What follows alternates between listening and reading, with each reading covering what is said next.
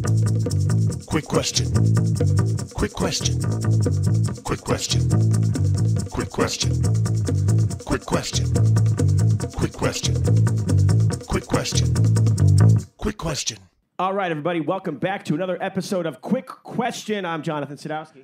I am Travis Clark. Ladies and gentlemen, season 2, we have guests. We sure do. Today, we have the pleasure of being joined by one of my personal friends. Travis, you've met him.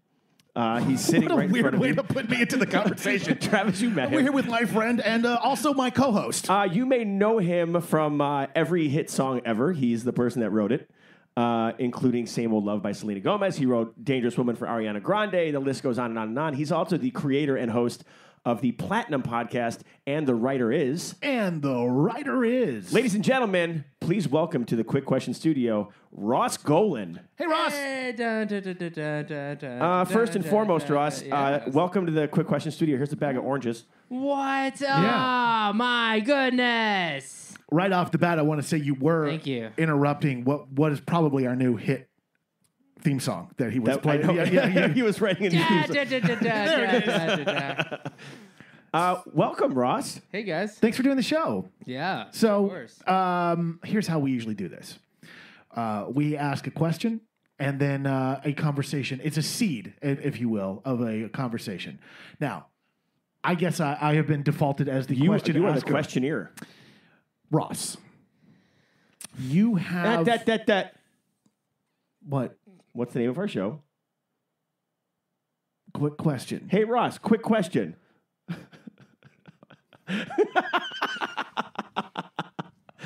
This is perfect in terms of what my question is going to be. Okay.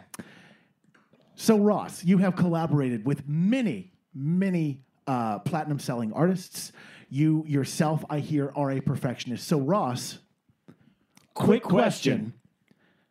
How do you work with a perfectionist? How do you deal with compromise? Oh, that's interesting. It's crazy. Is my job... my job is facilitating my co-writer's best work. Interesting. My job isn't to be the star. There are times where I write 100% of melodies and lyrics, but that doesn't make me... It's the purpose of me doing that in the moment is to make sure that the artist has something that they want to say in a certain way. So they still walk away feeling like it's their song. Giving ownership is huge. And so, but you're still listed. You're listed as like a producer then, or co-writer, or how do you, or does that just vary thing to thing? It all varies thing to thing. But regardless of what it is, I'm working on a project where the director says to me, he says his job is to manage expectations. That's hysterical. And he's got casts around the world right now doing shows that he needs to. His job is to manage expectations, and I feel like in a room and as a collaborator, my job is to, on some level, manage expectations. But it's that's why I always say it's to facilitate the other person's best song. But when they bring you on, aren't you the other person? Like if Pink or Michael Bublé, they bring you to write a song for them. And you think the best version is not what they think. Where's the compromise there? Well, first of all, it's whatever's best for the song, right? I'm totally fine saying that I'm my idea. If I walk in, think of it like this. If there are 3 of us, that means that 33% of the song needs to be my ideas. That would be an equal split. Interesting. So if I walk in there and I start... I mean, that's just straight up math. You're 100% correct. Right. Yeah. I don't know why I said interesting. That just checks out factually, actually, if I think about it. But that's the thing. Put the calculator app away in the phone. Hold on. Ross's math checks out. Actually, I believe it's 33.3 if I checked... with a little line over it. Right, well, repeating. But this is the real thing, right? I have songs where there are 6 writers on it. And so if I have 16.67% of the song... Holy shit, you did do the math. It's still the same thing, that my job is to facilitate all their best songs. Some of this is a survival of the fittest technique. And I think everyone in art who deals with other humans should do this. Their job is to make everyone around them talk about how excited they are about their project. Let me tell you how that varies in acting. Well, no, but on some level, and yes, some of that's true. But as a screenwriter and as a producer and as a director, if I were to create a show and every person who's a part of the show walks around LA or New York or wherever and says, are so excited because they feel like it's their show, that's the best way that show wins. So if I can do that with every single song and every album and every musical, that I make sure that the people I work with walk around saying, let me tell you about this project I'm working on, and that they can take ownership in it, that's what's going to make that win. That's how I'm going to get the project to succeed, and that's how I'm going to succeed as a writer and as someone in this industry as a whole. In my opinion, I think that's a big part of the job. Yeah, so as an actor, and I'm sure you've come across this too, and Travis, you have in the comedy world, obviously. There's a little thing we like to refer to as ego. That's where I was going to go with this. There's a little thing we call ego here. And I know, and I've done this before too, as an actor on set. A director will come in or someone will give me a note, and I'm just like, I'm not going to do that. I simply will not do that. Does that ever happen in the songwriting world? Where someone wants something to happen in the process, and it's just it goes against every grain of your being. It goes against every bane of your existence. 95% of the time, and I would say, well, let's give it a shot. Let's see if it's better. Oh, let them fail. Let their idea die on the vine. My job... I love it. Because my job is to facilitate their best song. Right. So if they walk in and they say, try it this way, and I go and I say, I don't know if that works because this is the math. Because I always think, and we can get into this in a second, because this is where I think our lives are analogous. It's not in the acting world. Great word. But great word. Today's word is analogous. Right. But my if I can, today's episode is brought to you by the word analogous. Analogous. It means, I don't know what it means, but it sounds cool. You actually used that word in a lyric before for glacier hiking. For sure. How is that for analogous? I like that. No, that's your lyric. That's true. Huh? Yeah. Well, here's something. Before, not to go off on a tangent. But that's all we do. Right. Well, my the show should be called Long Tangent. Quick question. Quick question. Sounds like a Native American name. Welcome to Quick Question, Long Tangent. I'm not going to do the voice. I'm not going to do the voice. I'm just going to yes and Ross. We were saying. So I always say that my job is much closer to a magician. I think that you lie to people with flair. Yeah. That's hysterically funny. 100%. I know how you... Right. So a magician, their job, if they're good at what they do, they know how you see. Right. And they know how you think. Because they can now manipulate how you see by pulling your attention in different ways. And you sit there and you think it's magic. Well, my job is to know how you hear. So as a songwriter, I know how to manipulate you regardless of whether you like the song. I can pull you from the first note to the last. Do we have a sound effect for my mind being blown? Yeah. I'm going to question every fucking song I hear from now on. If I go and when I teach students, and we talk about it a lot in And the Writer Is, the podcast. Available on iTunes, Stitcher, Spotify, and any place you can find podcasts. I think of what I do is I'm much more of an illusionist. So if I know how you want to resolve a certain melody, per se, I know that I can manipulate you rhythmically and melodically to expect a certain resolution in a melody. So, for example, let's say it was... Hey Jude. This is one of my common examples. If you go na na na na na na na na na, hey Jude, it would be done because you would have resolved the last right. note. But it goes hey 5, right? 5 is a musical expression for the note in the scale. So you have yes, to. It is. So you have to wait for the beginning of the next measure. na na na na na na na na na. Hey Jude, na na na na na na. Interesting. So that's a Bach technique.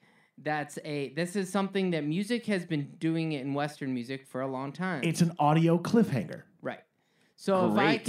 if I can take the. So there are a few things to this. If I know how you listen now, I can mess with you with where the resolution is. I can play with the rhythm. So, by having the next thing start on the 1, that's messing with your mind. You're expecting the resolution to come on the 4. Just because you were born singing A, B, C, D, E, F, G, H, I, J, K, L, M, N, O, P. Now and that resolves right there. Right. There's tons of... There's obviously, there's millions of songwriters out in the world. Right. Don't they all know this technique? No.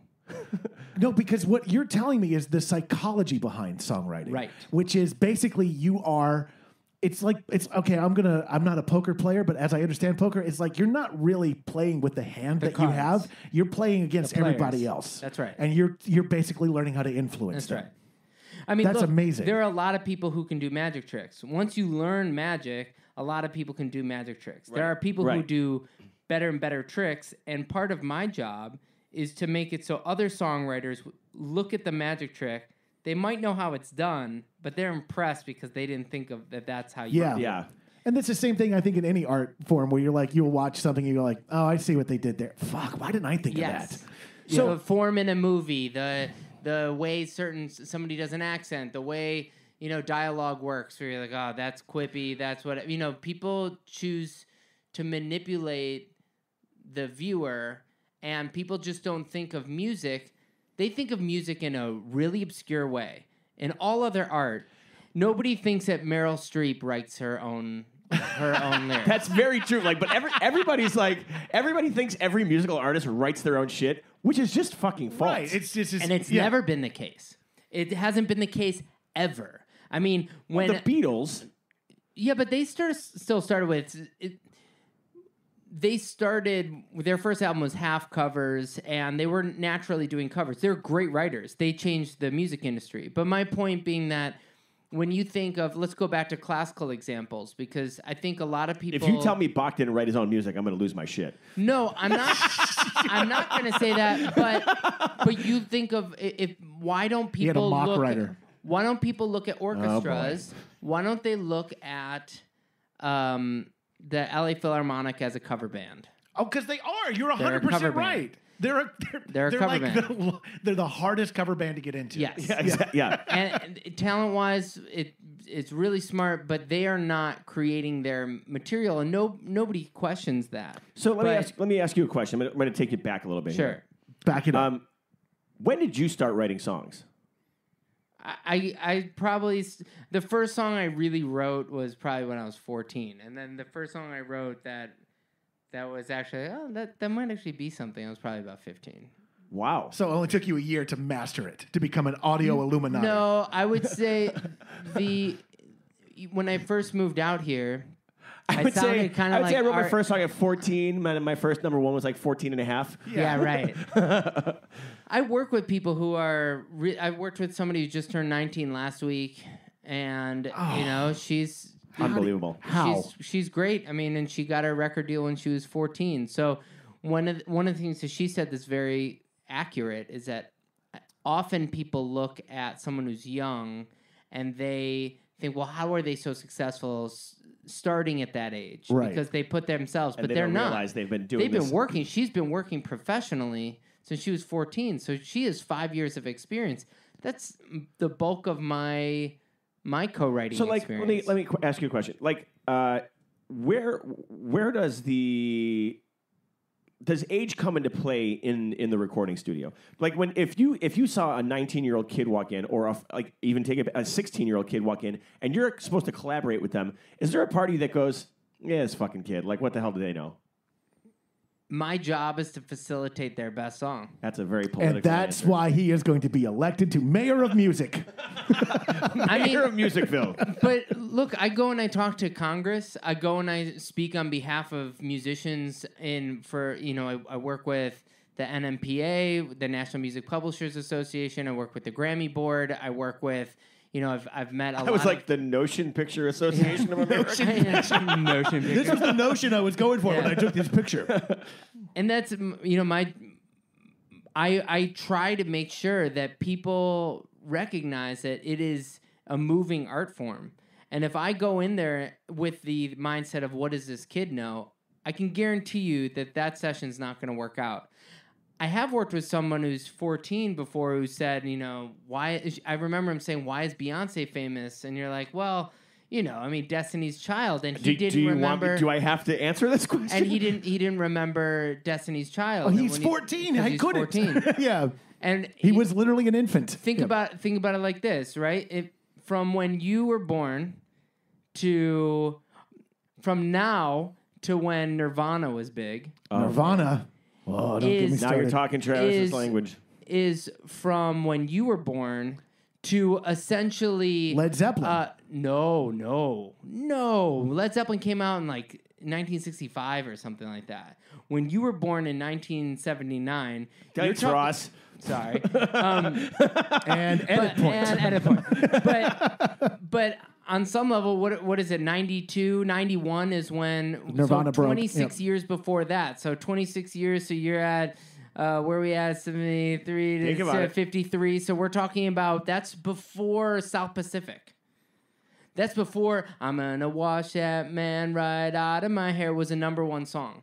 That's insanity. That's how old it is. That what happens is I think people think during their lifetime they forget how long ago. But you know what? You never listened to music from 1953. Even the doo-woppiest songs were mostly after that. Right. That's before Johnny Cash broke. Johnny Cash hadn't written Folsom Prison Blues yet. Well, and it's funny. It's like I was. I think I don't know if I mentioned this to you or someone else, but I was like, I was in the car. I forget who I was with, but they had like no idea what this band was, and I was like, "Are you fucking kidding me?" But I'm realizing it's like when me and you and Travis, when we're in the car and we're listening to Pearl Jam or Nirvana or Counting Crows or the Gin Blossoms, that's the equivalent of our parents listening to oldies. Yeah. No, and this is the part that you need because your parents weren't listening to music that old. Your parents would have only been 12. Motown, I was 12 when Nirvana came out. But my point being that, like... I'm talking about like oldies, But my point is that when we think of oldies often, I think people think Motown. And the bulk of Motown is late 60s, early 70s. That means that's the equivalent of Destiny's Child. Oh, yeah. That's how recent it is from when you were born.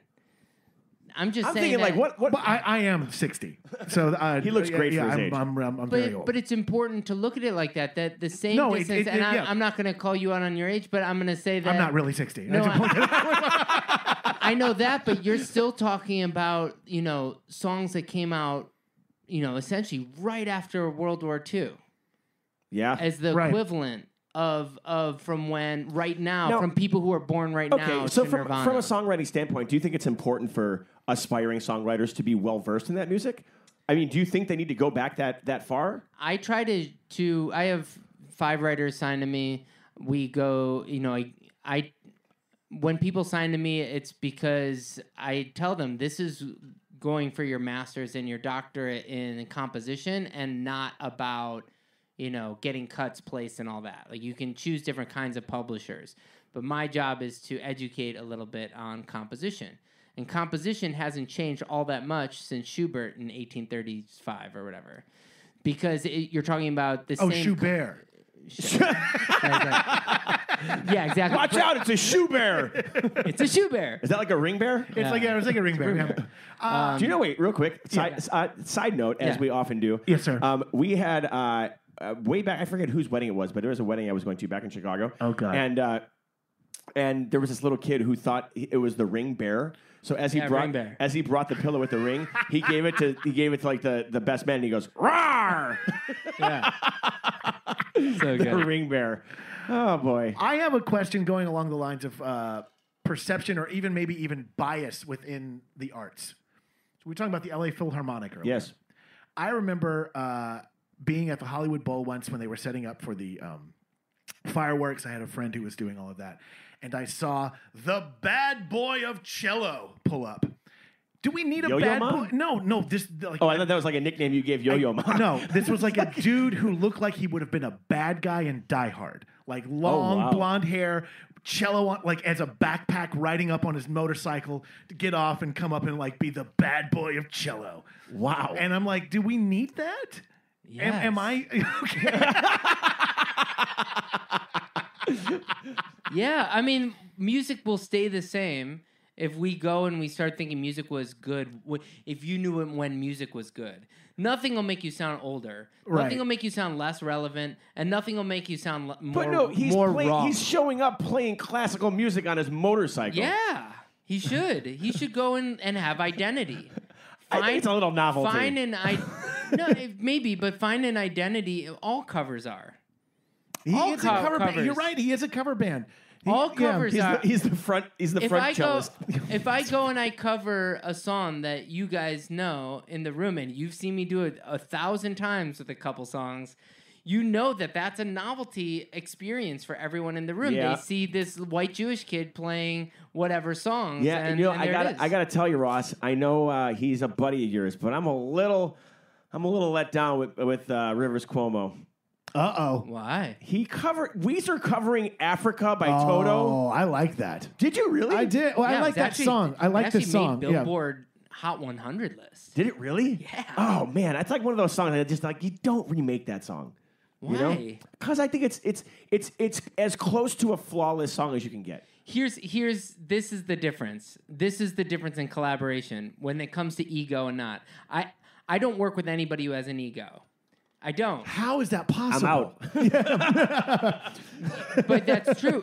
John's literally, he left the room. He's running. Exactly. Bye, John. After 20 years of friendship, that's how it ends. You just hear this. Yeah, exactly. Yeah, I mean, if somebody walks in with an ego, it'll probably be the last time I work with you. I remember hearing a story about a young kid like that who you kind of punted to the fucking sidelines. Yeah, but and because it was you come in with an ego, you're out. And I work with people who are essentially the Mozart of pop songwriting. Like I work with the top writers in history. And they don't have ego, or they Zero. do? Wow. Amazing. You walk in that room with an ego, you're out. I came in here having an ego about how to set up this room. So, right off the bat, I'm difficult. The whole idea of saying no is the first rule of how not to collaborate. Okay, but let me. Never, even if I know the answer is no, my job is to make that other person find out why it should be a no. Explain, this is what I think, and to be honest, there are times where I am wrong. So if I go in and I say no, then we never hear it.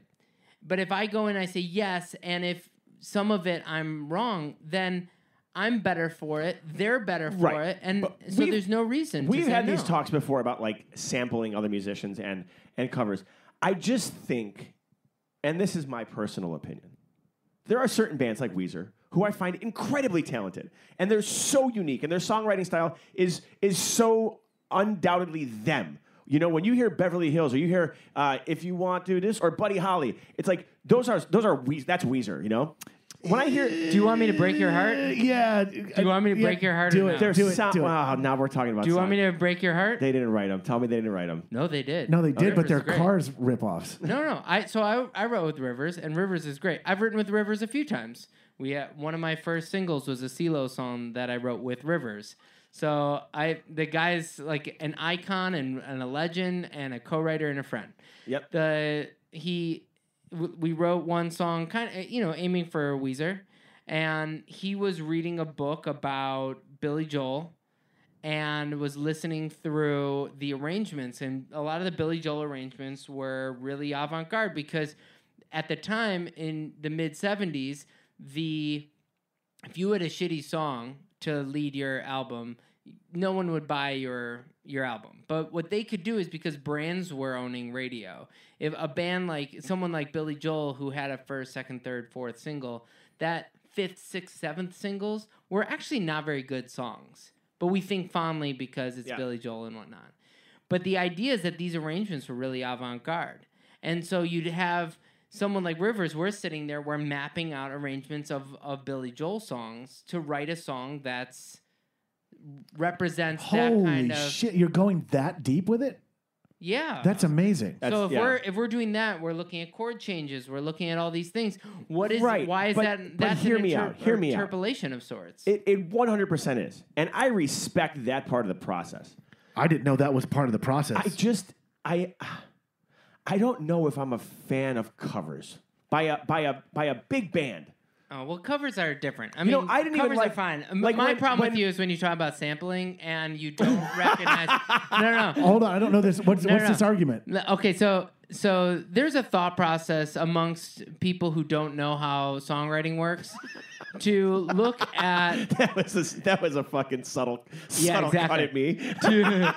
to look at sampling as a way of judging music as being inferior. They look at there was a sample there, or there was an interpolation, or there was something, so they look down on it. It's the same kind of thing as that DJ just presses a button. He doesn't have to know how to play anything. Yeah, it's a little bit like that. But the idea is that, again, in the same way people they don't expect Meryl Streep to write her own, script. I think she just shows up and says all of those things off the cuff. Yeah, exactly. Is that how it works? Sometimes, probably. She was just I like ABBA, and then Mamma Mia happened. Oh my God. What I think. But the idea is people use sampling, right? Yeah. And my problem with it, again, is that it's really art-specific. When it's a Campbell's soup can, they view it as art. When it's Quentin Tarantino, they view it as art. But when it depends on the person. But when it's Tupac, it's a sample, so it's not as good. Or only over time, when Tupac means something different, then it's then I get it. Are you referring to the Campbell's soup can of Andy Warhol? Yes. Okay. So my point is that the Quentin Tarantino movie, Campbell's soup can. But this is a truth. This is a truth about music, that people somehow look at music in a very obscure lens, and I do think that there's a reason for it, but nobody looks at food that way. Nobody thinks of people stealing food ideas as being not wow, that. Oh my God, I love the equivalent of food sampling. I love tapas. I go to Costco on the weekends simply to sample food. Yeah, exactly. Simply for the samples. Oh, but I do think that's a very archaic way to listen to recorded music, which is only 100 years old, to look at it and think that sampling, for some reason, makes a song lesser, and instead, I think it's better to look at it in the way we view, a lot of television. So start looking at sampling as a twist on an old classic. Sure, but you know who's really good at food sampling? Marky Mark and the Funky Brunch. Guys, oh no. Is it too much? Oh my God. What happened? I didn't even have that took my fucking breath away. Oh boy. No? Too much? I don't know about that. No? Oh. No? All right. Oh boy. All right, so let's if you had any advice to give an aspiring songwriter, what would it be? Oh, that's a question I ask on my podcast for our people. No shit. It's almost like I listen to your podcast. It's almost. No, I like one of the interviews that we had was with Ryan Tedder, who's a singer from One Republic. Yeah. He just texted me while we were sitting here. Tell Ryan I said hi. I will. He said... Tell him I said fuck off. Yes. Just for fun. Perfect. Just to see what happens. Perfect. Travis says fuck off. Who the fuck is Travis? Exactly. Exactly the right reaction. How funny would it be if you got into a feud with Ryan Tedder just because of this symbol? So weird. But he said proximity is a major part. Move to LA. That's it, huh? Move to be close. You know, I tell that people always ask me, I get direct messages and tweets and Facebook comments and stuff like that. What advice do you have to a young actor? And I say, move to LA. I say, give up everything, move to LA, take an acting class, take another acting class, take another acting class.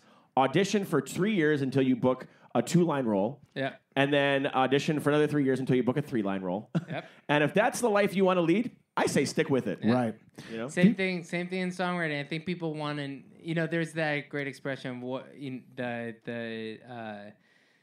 I've heard 30 people have said it, but what's advice you'd give a young actor, and it's take fountain. That's Betty Davis. Yeah. Sure. And that's the same advice for a songwriter. In reality, you need to study, and you need practice, and you need to keep writing so you can figure out why it doesn't work. Right. But this is one of the things, unlike television, where you have 250 channels with, half of which, if not more, have new material being created. So there's opportunity. Not to mention all the streaming platforms and sure. And in songwriting, streaming aside, because that's a certain way of consumption, but our motto for the podcast is there are millions of singers, there are thousands of artists, and there are only 40 songs per genre at a time. Right. And when you have 40 songs on the radio, that means that 15 of them are in heavy rotation, and those are the main ones that you get played, which is why on radio you have why you tend to hear seemingly the same songs all the time. But you have those 15 songs, and then in between that you have commercials that create a lot of revenue for that radio station. Why are they going to put your song in between Kanye, proven entities, Kanye and Chance the Rapper and Ed Sheeran, and they're going to go and put your new song in the middle of that rotation? For you to work your way into that, the song has to be better than all of them. That's why even proven names, which is different than the 70s in some way, Gwen Stefani's last album, Britney Spears' last album, Beyonce's last album, no radio hits. Nothing, not one. When you think of you have a perception of what radio is when you're not looking at the charts, but you don't realize how difficult it is. Now, do you think that's partly in part because it's like out with the old, in with the new kind of a thing? No.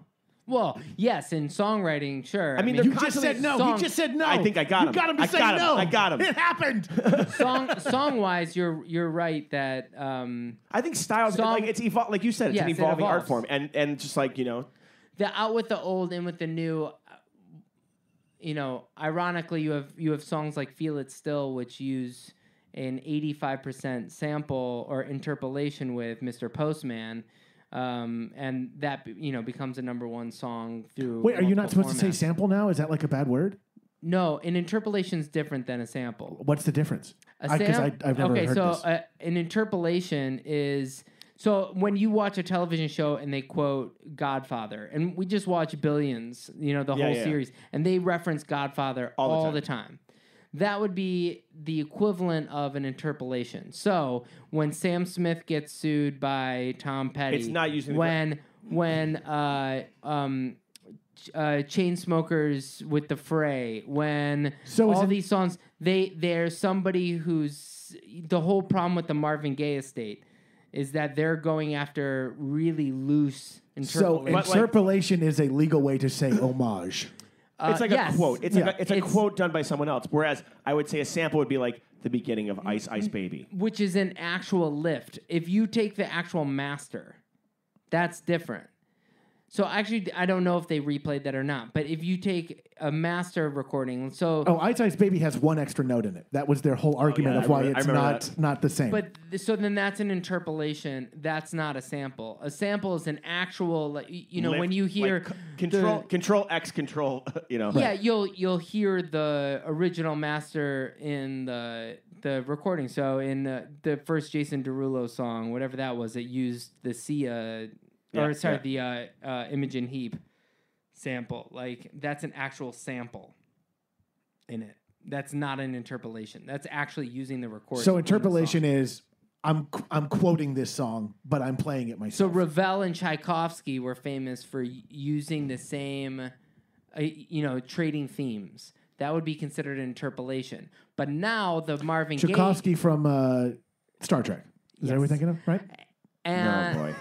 And think about right now that you have you have the Marvin Gaye estate suing Ed Sheeran because they won from Blurred Lines, and to be honest, they're a bunch of fucking like attaboy. Get him, Ross. Get him. Go get him. Sick him. They're grandchildren who are trying to make money off their grandfather who famously was also like he viewed it as paying homage. But he would take these ideas from someone else. And to be honest, he wasn't the one playing the drums it's not even him playing the parts that they're Are they suing anybody who committed patricide? Are they really just going that far down the Marvin Gaye? Patricide? Being murdered by your father. Oh, Jesus. Wow. So dark. All right. So let's talk about murder. We're running a little low on time here. Did Marvin Gaye get murdered by his dad? Yes. Okay, there we go. Yeah, all right. Last question before we wrap it up. Do you think a song do you think a song is only good if it's on the radio? What?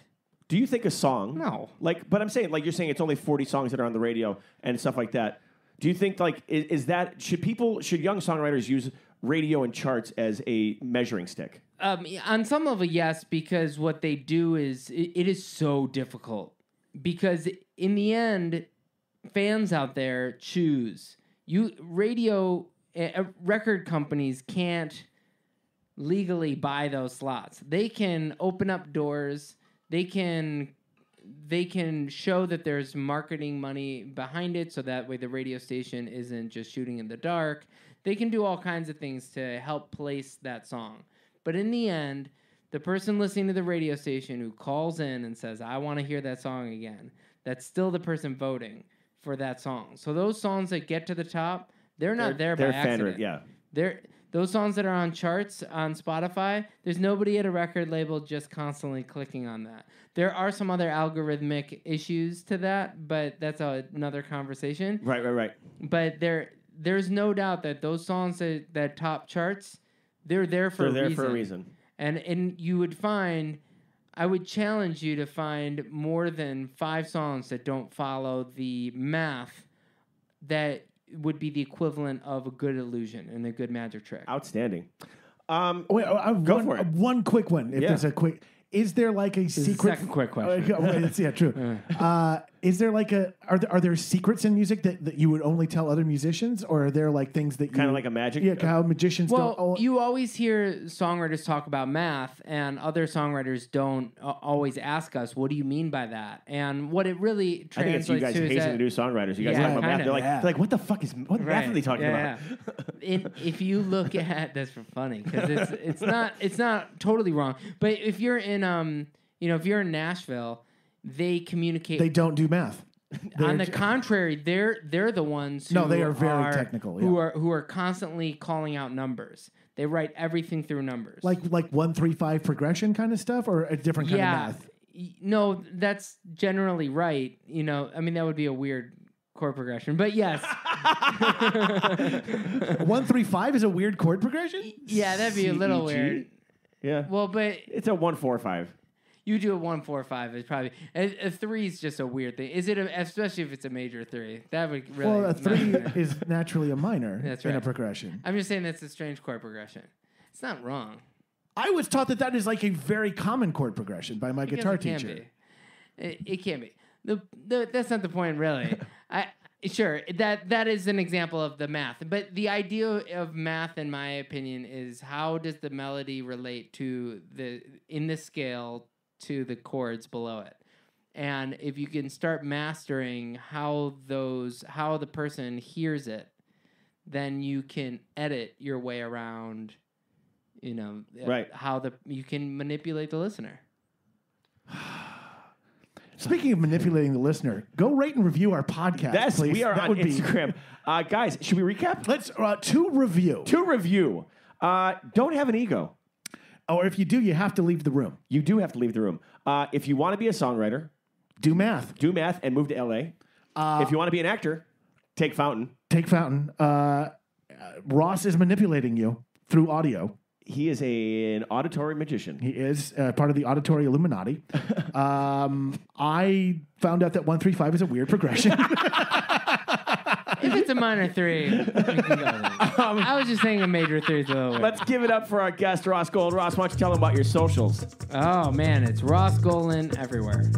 Ross Golan everywhere? At Ross Golan, at Ross Golan, at Ross Golan. And what's your Instagram for And the Writer Is? Is it at And the Writer Is? At And the Writer Is. At And the Writer Is.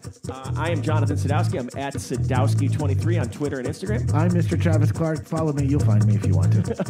We are at QuickQPod on Instagram and Twitter.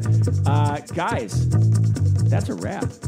I think we could take it again. I want to do a major third progression with a question and just try and figure out exactly where that would fit in.